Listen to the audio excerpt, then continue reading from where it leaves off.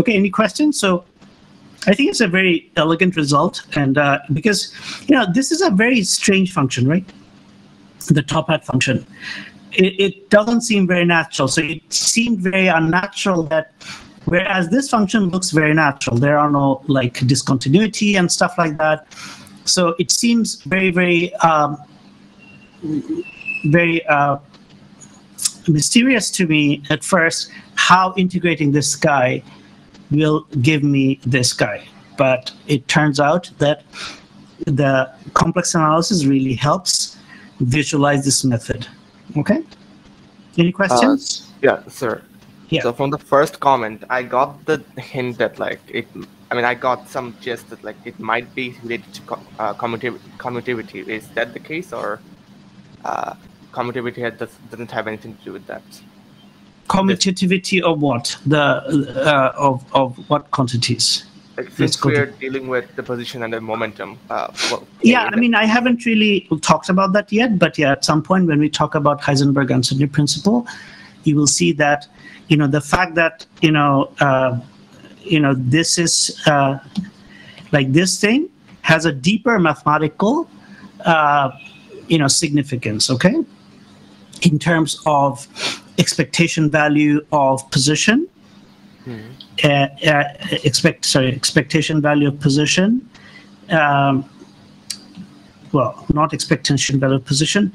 Expectation value of the uncertainty in position, which is defined by the expectation value of the operator x minus its average squared and taken its average and square root, right?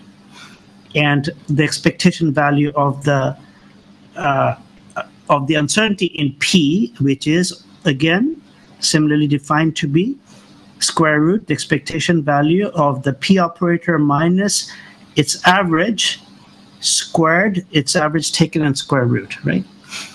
So so these are when we calculate these things, we will see that these guys are related. Are essentially given by these are measures of these these widths. Okay, and the fact that x and p are operators and they do not commute, that instead they satisfy this algebra, the famous Heisenberg algebra, is going to be the reason why the fact that they don't commute is why this is true.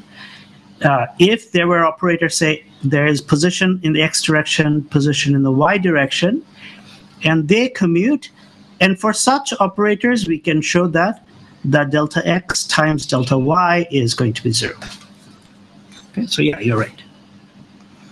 Okay, any other questions or comments from especially the Fourier analysis part, the contour integration part? By the way, I'm going to give you a clearer derivation of the Mausel contour in the next class because I think, or you can when I post my notes, I will do a better treatment of that. Okay, any more questions? If not, let's move ahead.